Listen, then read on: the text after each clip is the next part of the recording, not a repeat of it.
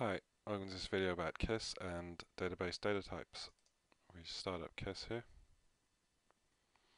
If you need to know how a database type is converted to a .NET data type, we can just go to Help, Data Type Matrix, and here we have two tabs, one for Microsoft SQL Server and the other one for MySQL. And the first column in each has the data type enum.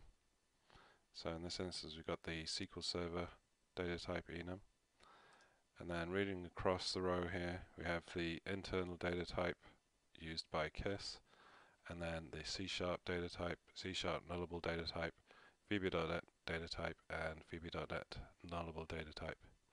And as you can see, we go through all the data types in the enum, and it's the same for MySQL.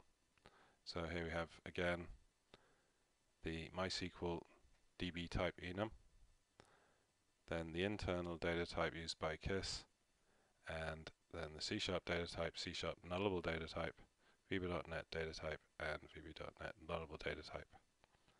So you can see for something like int16 gets converted to int16 short, int16, and int16, and so on. Hope that's of use. Thank you for watching.